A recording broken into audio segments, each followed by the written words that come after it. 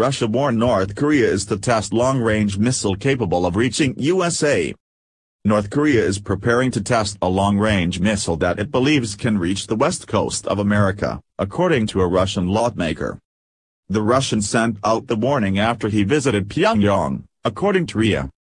Anton Morozov, a member of the Russian Duma's International Affairs Committee, and two other Russian lawmakers visited Pyongyang on October 2 to 6, RIA reported. Mr. Morozov said. They are preparing for new tests of a long-range missile. They even gave us mathematical calculations that they believe prove that their missile can hit the west coast of the United States. As far as we understand, they intend to launch one more long-range missile in the near future. And in general, their mood is rather belligerent. The move will anger U.S. President Donald Trump, who has repeatedly warned the rogue state that he will totally destroy the country if the U.S. is threatened. But the warnings appear to have fallen on deaf ears as the North gets set to test another nuclear missile. U.S. officials have not yet responded to the claim.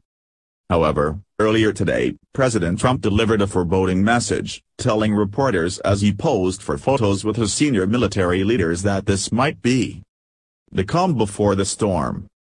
White House reporters were summoned suddenly on Thursday evening and told the president had decided he wanted the press to document the dinner he was holding with the military leaders and their wives. Reporters were led hastily to the Grand State Dining Room, where they walked into a scene of the president, his highest-ranking military aides and their wives posing for a group photo. During the meeting, Mr. Trump talked about the threat from North Korea and preventing Iran from getting a nuclear weapon. He said, "In North Korea, our goal is denuclearization. We cannot allow this dictatorship to threaten our nation or our allies with unimaginable loss of life. We will do what we must do to prevent that from happening. And it will be done, if necessary, believe me."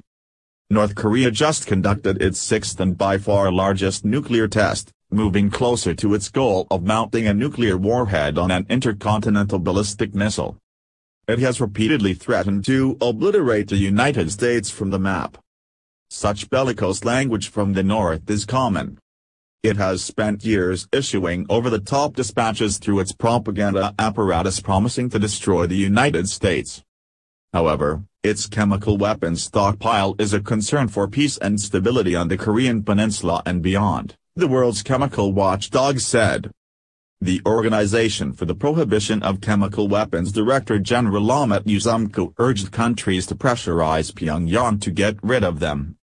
Estimates say there are between 3,000 to 5,000 tons of chemical weapons in North Korea's arsenal, according to Mr. Yuzumko. Pyongyang publicly claims that it has no chemical arms. But, according to the Washington-based Nuclear Threat Initiative, a non-profit organization, the isolated country possesses deadly nerve agents including sarin and VX. Mr. Yuzumko said, "The international community should be concerned about North Korea because of its unpredictability. Russia has closer relations with Pyongyang than many other world powers, linked in part to Kim Il-sung, the founder of North Korea and the current leader's grandfather, having lived for a time in the Soviet Union."